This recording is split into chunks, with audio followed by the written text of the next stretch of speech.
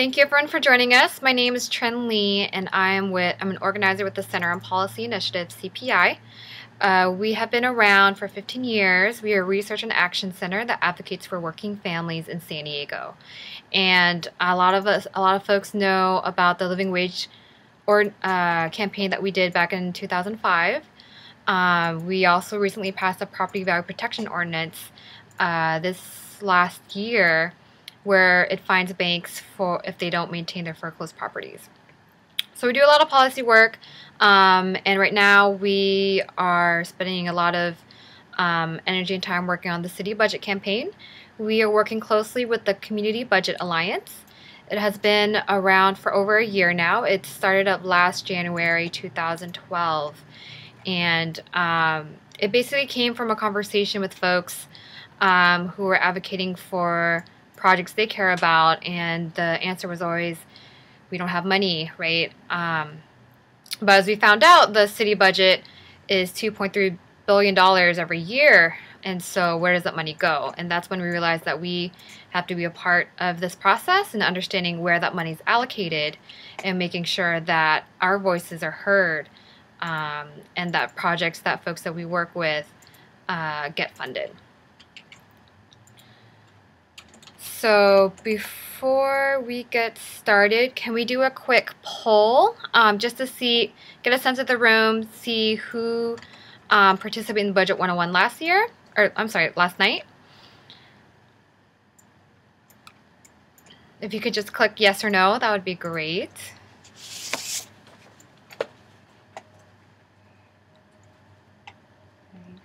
Great, so it looks like 75% of folks in the room were a part of Budget 101 last night, so that's great. For the folks who did not join us last night, thank you for joining us today. And we are going to go ahead and get started with Budget 102.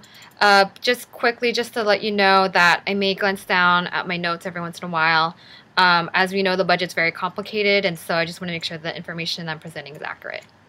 So I hope folks don't mind. Budget 102, so we're going to focus more on infrastructure and infrastructure spending, and how the capital improvement program gets its funding, and how it's being spent, and how folks can get involved in that process.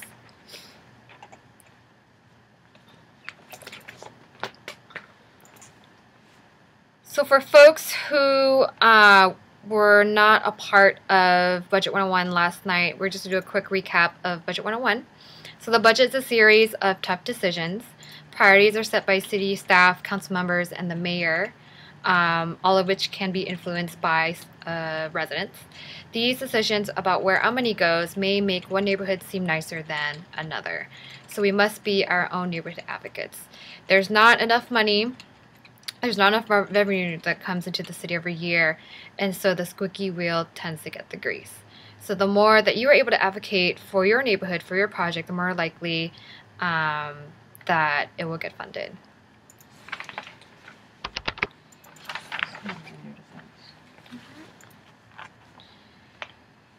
The importance of neighborhood advocates. Armed with the right information, you can win projects for your community. Uninformed, and your neighborhood risks losing valuable resources. And again, if the slide looks too small, you can click on the magnifying glass on the bottom left-hand side of the slide. People often feel that the built environment and services in their neighborhoods are unchangeable. What they don't know is that what's around them is actually the outcome of multiple decisions over time. It's often a question of power, and power can be seized. Yes, it's hard, but it's not impossible. And we want to highlight two examples. One is Mid-City Can Youth Council. They started advocating for a skate park in City Heights, and they came out to public budget hearings last year, a lot of times testifying for the first time. And although they didn't get funding that year, they got a lot of attention and even a promise from Mayor Fellner that they will get their funding eventually. Another example is San Diego Organizing Project.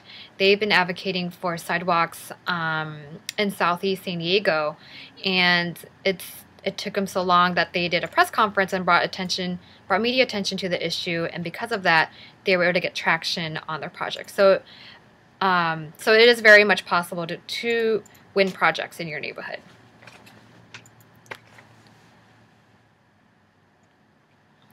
So our city expenses, real quickly, we talked about this last night, but as you can see, the general fund makes up the most, the biggest pie, and the general fund is what funds our core services in the city. So that includes trash collection, fire services, police services, libraries, rec centers.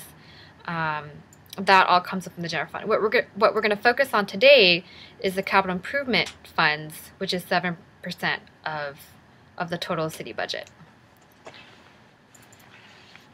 So what is the capital improvement program? CIP, it's also known as CIP, it funds infrastructure in the community. So that includes streets, street lights, sidewalks, buildings in a community, public buildings, traffic signals, construction of a sewer, pump plant. That all comes from CIP.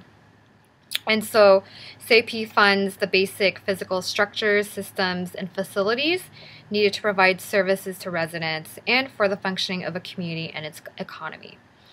Something to note is that CIP can fund a building, but it will not fund the services out of a building. So for example, CIP can fund the building of a fire station or a police station, but it doesn't necessarily fund the services that the police station or fire station provides, right? So it doesn't provide, CIP does not fund salaries or the equipment. Same thing with libraries.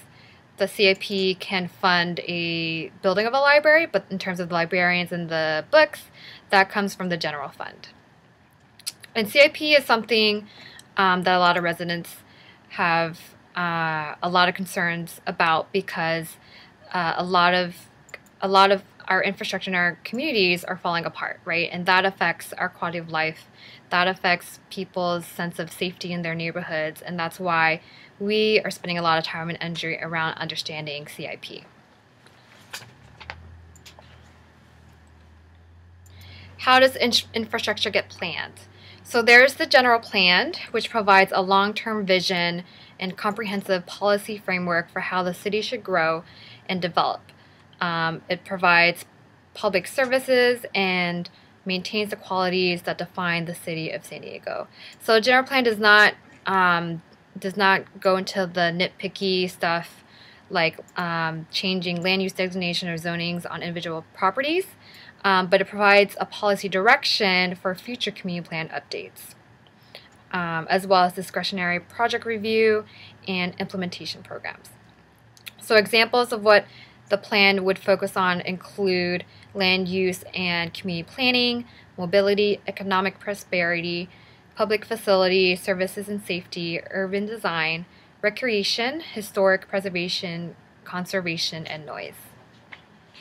As for community plans and community planning groups, the community plans are smaller versions of the general plan. So they are more specific to each community. They provide the land use designations, assign density ranges, and contain the detailed policies and guidelines at the community level. The city has 46 community plans, and the community plans also identify public facilities that are needed to serve the community and which are required to implement the general plan. The community planning groups makes the decisions to carry out the community plan. They are the formal mechanisms for community input in the land use decision-making process. Yes, Eva asked if all the plans are available to the public. They should be available to the public. And community planning groups are open to the public. If you want to find the community planning group that covers your neighborhood or area, you can click on the link, the community planning group link, and it'll show you a list of community planning groups in the city of San Diego. So community planning groups and the community plans have formal power recognized by the city, and they are spaces where you can get active in advocating for your projects. You may even consider joining your planning group's board as a way to make sure that your projects are being prioritized and funded. And then there is the Infrastructure Committee, which just was recently formed this past year by Council President Todd Gloria. And the reason for its formation is we know there's a lot of kinks in the CIP process, and so they're re-looking things and trying to make it better. So the Infrastructure Committee's area of responsibility includes capital improvement program, and the committee is expected to create a 5-year program, conduct community hearings of priorities, and review and recommend revisions to any council policies dealing with CIP. So they are looking over the CIP process and trying to figure out how to make things better. So it's a good opportunity to be a part of those discussions at Infrastructure Committee hearings, which happens once a month. Okay. So the Infrastructure Committee hearings happen at City Hall. Unfortunately, all of these meetings are at City Hall. And we as the Community Budget Alliance have been advocating for hearings in the community. So we're hoping that they will consider doing more of that in the future. But right now, all the hearings are at City Hall. And you can get a list of all the budget public hearings in May by clicking on that link. And we're going to talk more about that towards the end of the webinar when we talk about the calendar. So let's move on and talk about the process. These are the different steps in which CIP projects get identified, prioritized, and then funded. And then we're going to go into each step in detail. But first, we're going to talk about what they are and who are the different entities that participate in each step. So for identifying needed CIP projects, that includes the asset owning department divisions, City Council, Disability Services, SIPRAC, so the senior level CIP officials, and community residents. So this is a key part in which community residents can play a role in the CIP process. And again, if the slide's too small, feel free to click on the magnifying glass. The next step is identifying funding and prioritizing projects. And the Mayor, City Council, asset owning department divisions, Financial Management Department, and the Development Services Department all play a role in that step. After that, there's budgeting for the CIP. And we're currently budgeting for fiscal year 2014. So that actually starts this year, July 1st, 2013, and goes till June 30th, 2014. And so for the budgeting for the CIP, the Mayor, City Council, and Financial Management Departments plays a role in that. And lastly, but not least, is the implementation of projects in the approved CIP budget. And that includes City Council, Asset Owning Department and Divisions, Public Works, Engineering, and Capital Projects Department, Development Services Department, and the Comptroller's Office. And it's important to note that this step requires ongoing monitoring. CIP projects are often large and expensive and therefore take many years to implement and complete. And so you can actually go on the website. The City of San Diego has a website for you to track CIP projects in your neighborhood, particularly by district.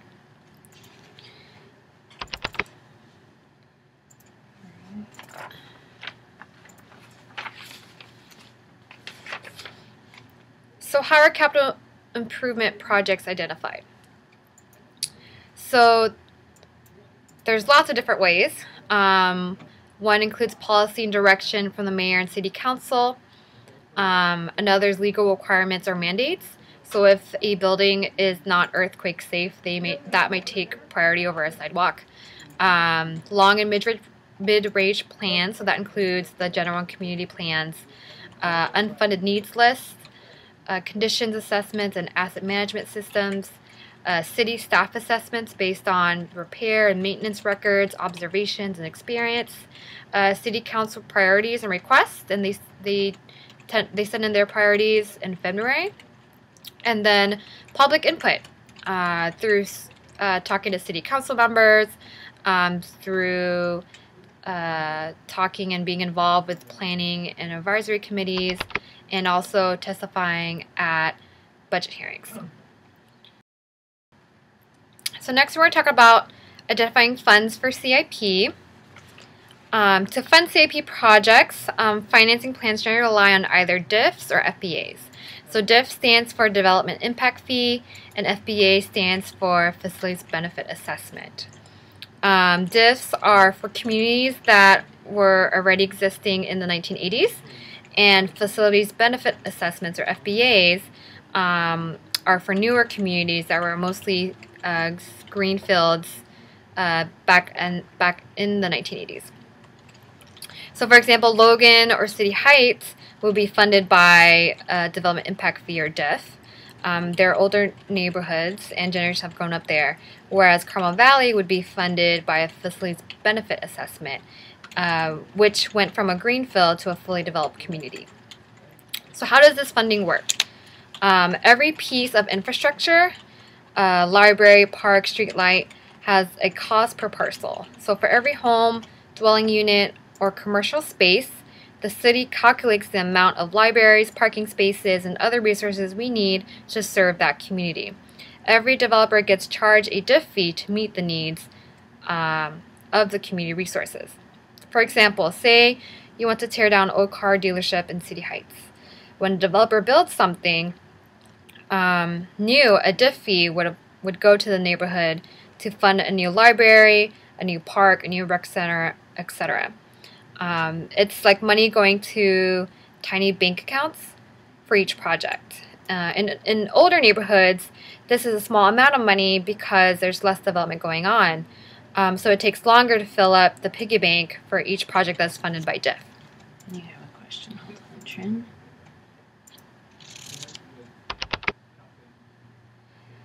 Sam asks, is the parcel map available online for public to view? That is a good question. My understanding is that the parcels are actually not up to date in terms of how much they cost per parcel. So that's another issue, right, is that DIF fees are maybe less than what they actually should be. But in terms of the parcel map, we can look into that and get back to you. If you can send us your email address, we can send that to you hopefully tomorrow. That's a good question. So when you're talking about an area that's going to be built at the same time, such as Carmel Valley, it's developed over a much shorter period of time, maybe 5 years. In those cases, the developer builds all the resources instead of paying the city to build them.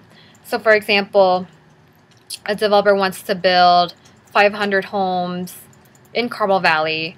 They would then have to pay a facilities benefit assessment that would add up to a new library. And so they build the streets, the library, the rec center, etc., and then the developer hands the resource over to the city for maintenance. Once it's turned over to the city, the maintenance for all these resources comes from the general fund. And because we do not have enough money for maintenance and repairs for all of our resources, these projects become deferred maintenance, and it's a matter of time before they start looking like the older parts of town. And so DIF and FBAs kind of tells a story of older neighborhoods and newer neighborhoods, in the sense that in older neighborhoods, people are there and then things get built, and in newer neighborhoods, things get built and then people go there. CIP for fiscal year 2014. For folks who participated in the webinar last night, as you know, the budgeting process doesn't start until February. For CIP, it starts much, much earlier. It actually starts in August to September, when education and outreach to the public happens via the CPC, which is the Community Planners Committee. So the CPC is made up, every community planning group sends a representative to the CPC, and so the CPC is made up of representatives from each community planning group in the city. From October to November, community planning groups develop requests for CIP projects come up with their priority list and then submit it. From November to January, a task force then looks over proposals, confirms funds, and also does revisions and review. From January to March, the financial management department works with asset owning departments and prepares a proposed budget with the mayor. April 15th, which was just 2 days ago, was when the mayor releases the proposed budget to the public. And that kicks off a host of public hearings, which happen from May 6th to the 10th. They're actually doing a special hearing on May 1st for CIP. So there's actually going to be 2 hearings for CIP this year. One's on May 1st and one's on May 10th. And you can see that in the schedule of public hearings, which we can share with you the link. It shows anything and everything that's in the budget. There will be a hearing. So everything from libraries to parks and recs to code compliance to housing authority to CIP, there will be a hearing for it. Unfortunately, all the hearings are in the daytime, and so the Community Budget Alliance advocated for an evening hearing for folks, for residents who work in the daytime, and so they gave us an evening hearing May 22nd. And for more information on the evening hearing, you can click on the link. But it's going to be from 6 to 8, May 22nd, which is a Wednesday, at City Hall. And so once all those public hearings happen, the mayor then takes the testimonies and public input into account and then issues a May revise mid-May. And then after that, in June, City Council reviews final changes and approves the budget. And then July 1st is when the new fiscal year begins.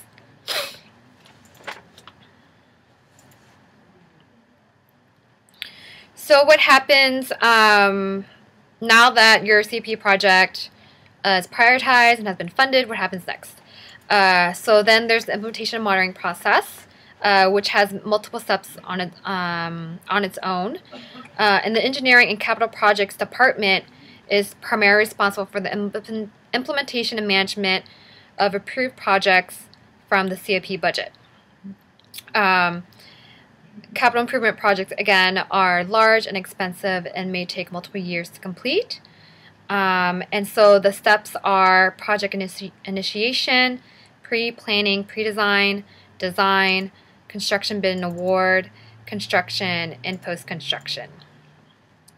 And you can check out the CIP website, which we gave the link earlier, to see which process, to see where your CIP project is. And there's even contact information so that you can follow up with the city staffer on where that project is at. So how do I make my project a priority? So it's very important to do an assessment of your neighborhood and community and see what's needed and identify what those potential CIP projects are. Then you would want to get on the priority list. The City Council sends in their priority list in February, so it's good to have conversations with them. And also, there's community planning groups send in their priority list in November, so it's good to also participate in community planning groups. Then you petition for funding, continue to advocate through having conversations with your city council member, with the mayor, with community planning groups, and just make sure that folks know what your project is and why it's important to you in your neighborhood. And once you get funding for it, it's important to nail down the implementation timeline.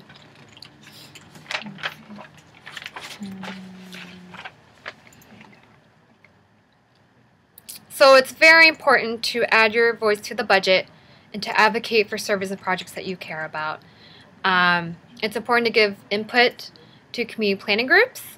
And we can share with you the link of all the different community planning groups in the area.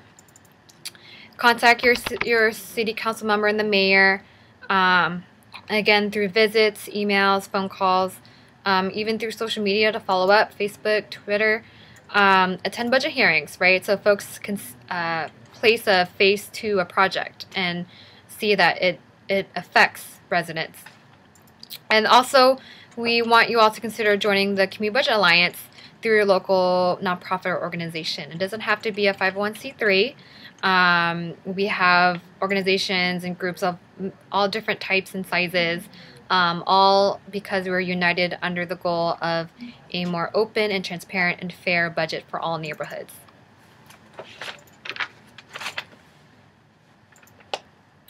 CPI is here to support you. And you can stay updated on the budget through joining our mailing list. You can go to our website to join. Our website's onlinecpi.org. You can also like us on Facebook, follow us on Twitter. We will be doing a lot of social media around budget as the budget process picks up in May. And also, this is my contact information. If you have any questions or need any follow-up, feel free to contact me. You can email me or call me.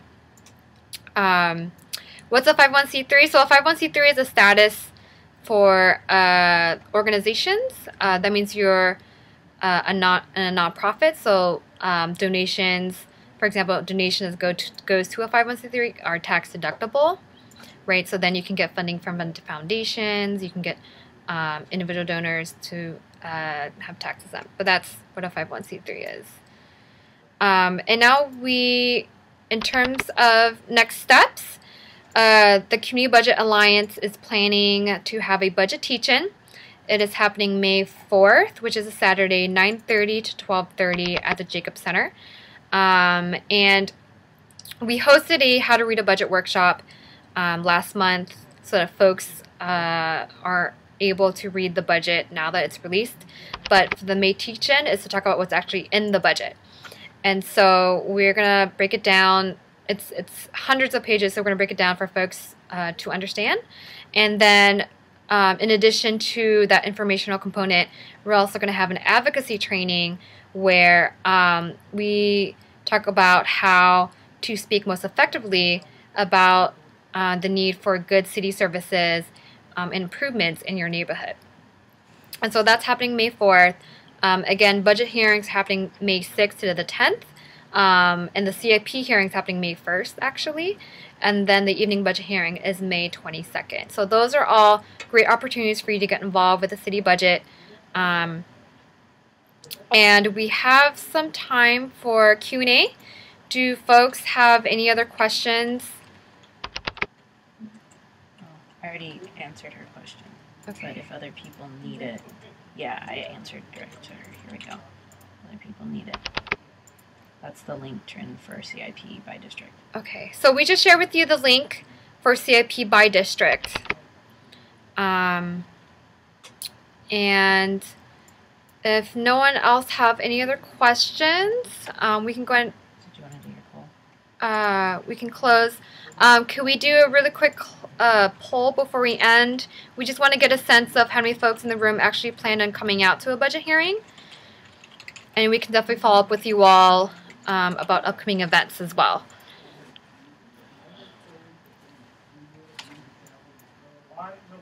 You have a few questions that came up while folks are answering that. Great, we have 100% yes, which is great.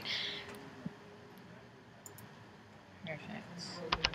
Close that poll, and then you just had a question come in. Okay, so someone just asked, can you explain the difference between CIP and CBA?